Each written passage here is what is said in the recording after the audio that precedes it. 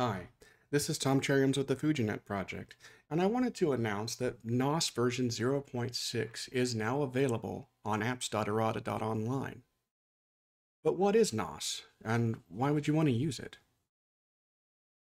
If we think about it, most of the time when we have our Atari computers, we have a disk drive and we use some sort of DOS or disk operating system with it to allow us to access files stored on disk. With NOS, however, what we do is replace the disk device with a network device that can talk to any network endpoint and allow you to access files and information in the same way. And the purpose of this video here is to show you a little bit of what NOS is and why you would want to use it. To do that, we have a setup here of an emulated Atari in Altera. It has a FujiNet connected to it, and we have it booted up here. On the right-hand side, we have the Atari, and on the left-hand side, we're going to have various different windows that I will take and bring in to show network resources from the PC side of things, so you can see how the two are connected. So, how do we boot NOS in the first place? The best way is to go to apps.errata.online, go into the Atari 8-bit folder, go into the DOS folder, and to select NOS here from the list of Atari disk operating systems that are also available.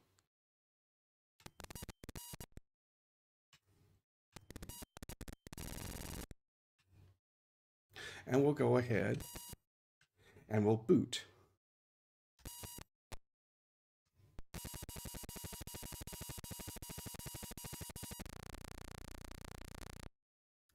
Now, the other thing that we've done here is I have an action cartridge also placed here in my machine because we're going to be using it to do some of the examples here.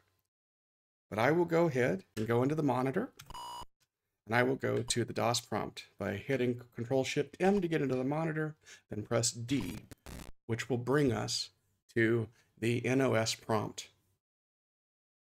For those that are familiar with DOS XL and Sparta-DOS, this may look familiar. However, instead of a D1 prompt here, we have an N1 prompt.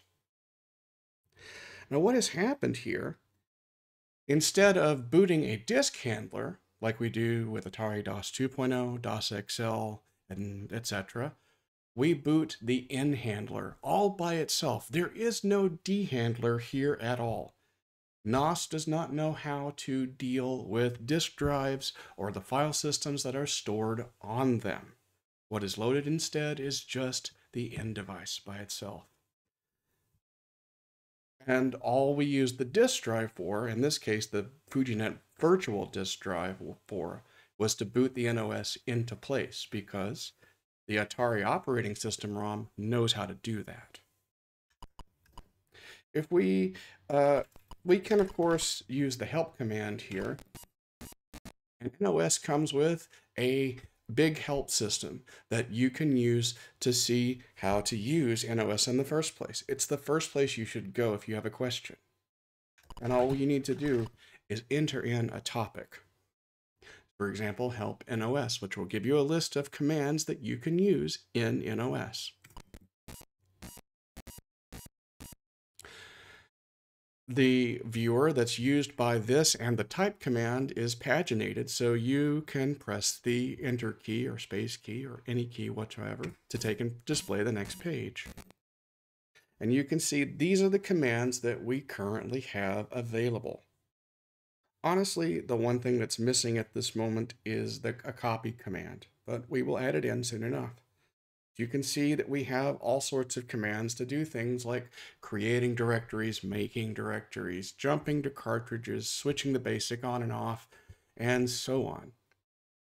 But if we try, let's say, for example, we want to get more information on a particular topic, we can do the topic with a slash followed by the command that we want to get more information about. For example, the basic command.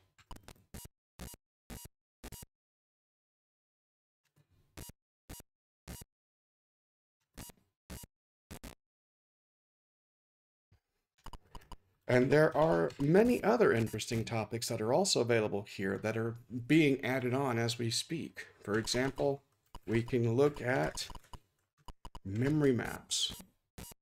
This was transcribed in from mapping the Atari. Or reference material.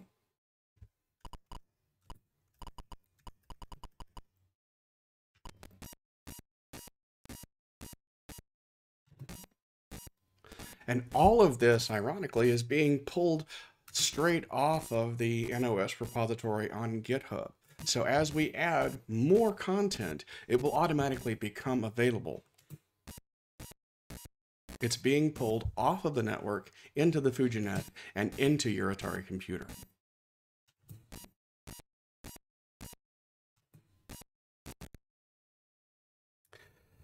There we go.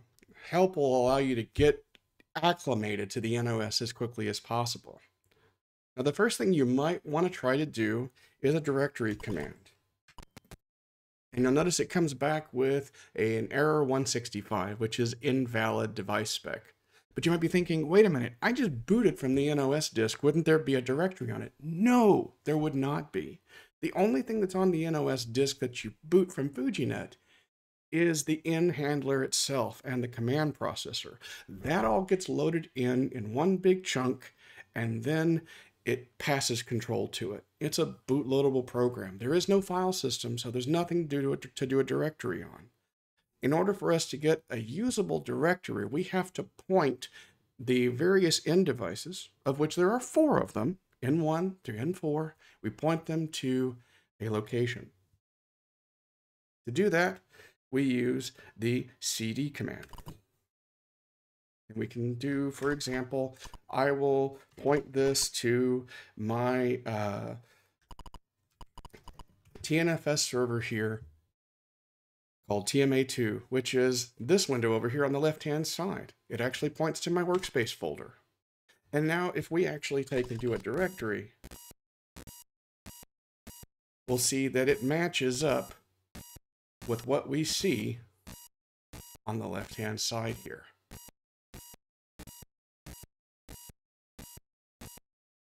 This is actually very useful for me, especially as a software developer, because it means I can do things like make changes to a particular piece of software. I can build it, and I can see the results. I have my workspace folder in my terminal on the left-hand side, and I have a folder that contains a little bit of assembler here for a logo that I did for Abuk. Several versions, in fact. It's all in assembler, and I can take and go in and modify it, do certain things. And then when I'm done, I can build it. It builds it and immediately do the results over here. There we go. Abuk logo. We'll see it right there, and I can go pair set version.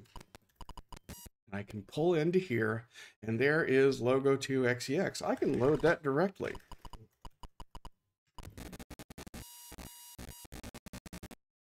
So there, we've taken something, I assembled it, and then I ran it directly from the TNFS server without needing to put it onto some sort of ATR disk image. It's much more simplified than the need to take and have to package it up into a disk image, then have to mount that disk image to see the results. It's much more immediate. But you can go even further. Let's take and instead of pointing to my TNFS server, let's actually take and point to a web server, for example. I'll take and bring a web browser window over here where we have an HTTP mirror of ftp.pigwa.net all the way over here.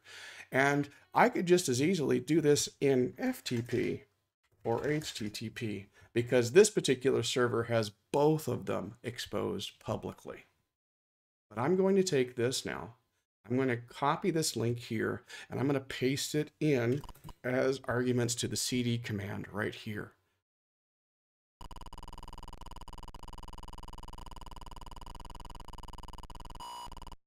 I'm going to remove the index.html because I don't really want it here.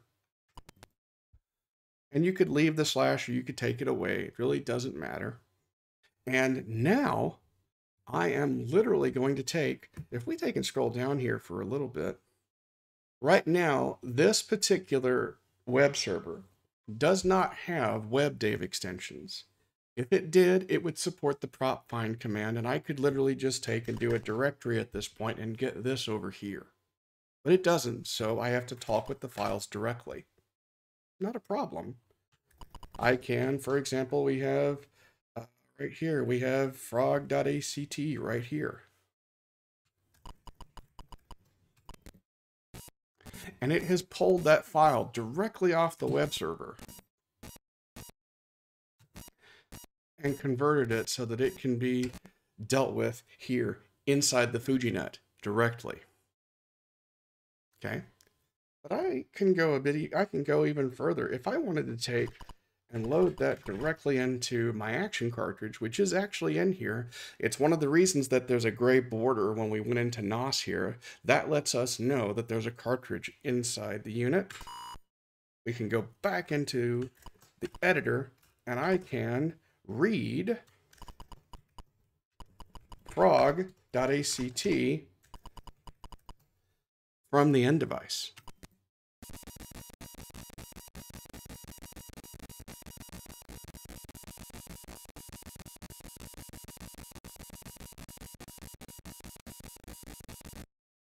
There we go. I can do it like here. I can pull it in. I can edit it.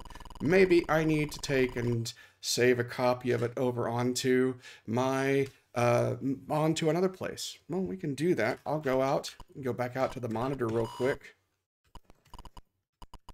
and I will go to the DOS prompt here. And it looks like I need to just hold on. There we go. Let me change back to lowercase, and I'm going to take and pull up another network resource right here. And this is my Windows file share. It's SMB, and it's a resource called public. I'll take and set that to drive into. And I will set that to SMB. Data.online public. And we'll see right here that we are now dealing with directly my Windows file server right here directly. I can read to it. I can write to it. It's pretty transparent in that regard. So now we go back. We can see that my file's still in the editor. I can write frog.act out to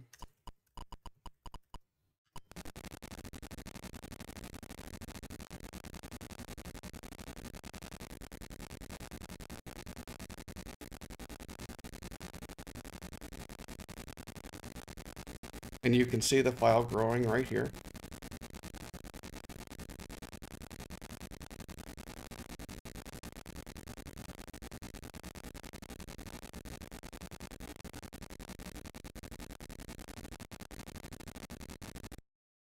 So now it's written that file out. And if we wanted to, we could take and read it back in from the Windows file share. It really doesn't matter here. But you've seen me just take and transfer something from a web server all the way over here in Poland and bounce it all the way to my Windows file server over here. So I can read to it, I can write to it, I can modify it, do whatever. It just works. It's extremely transparent. So now we can go ahead and let me go back to DOS here. If I wanted to, you can see that there is actually, in addition to the frog source code right here, there's also an executable right here. Well, I can load that. The path is in the right place, so let's just go ahead and load it. Go back.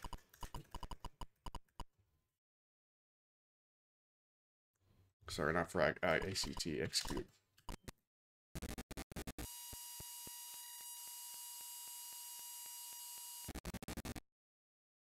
And there it is, right there. I've loaded that game directly off of the web server here. It doesn't matter if it's a what protocol it is. The end device will take and convert it across so that the Atari can understand it. And the end device will take and do all the necessary communication back and forth to make sure that everything is a nice, clean I/O channel. And there are already a lot of protocols supported. In fact, if we actually take and pull my Visual Studio Code window over here to the side here for a second, we can look inside the network protocol folder and we can see some of the protocols that we have supported. We have FTP, we have HTTP, we have SD, so you can read the SD card slot on a file by file basis. SMB for Windows file shares, SSH for talking to SSH servers, raw TCP connections, Telnet connections, TNFS, UDP, and the challenge going forward here is adding more protocols so that we can take and talk to more network endpoints. Imagine being able to, for example, talk directly to a Google Drive directory. Not a problem. Or talk to Dropbox or to some other file sharing protocol that we haven't even dealt with yet. All of this is possible, and the muscle that's on the ESP32 can do all of the necessary transformations.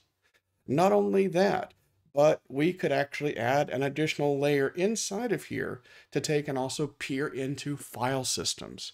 So we could take and mount file systems, ATR images that contain file systems inside, or CPM images, or IBM PC disk images, whatever. It doesn't matter. If there's a file system in here, it could be translated. So there's a lot of wonderful work here that's still left to be done.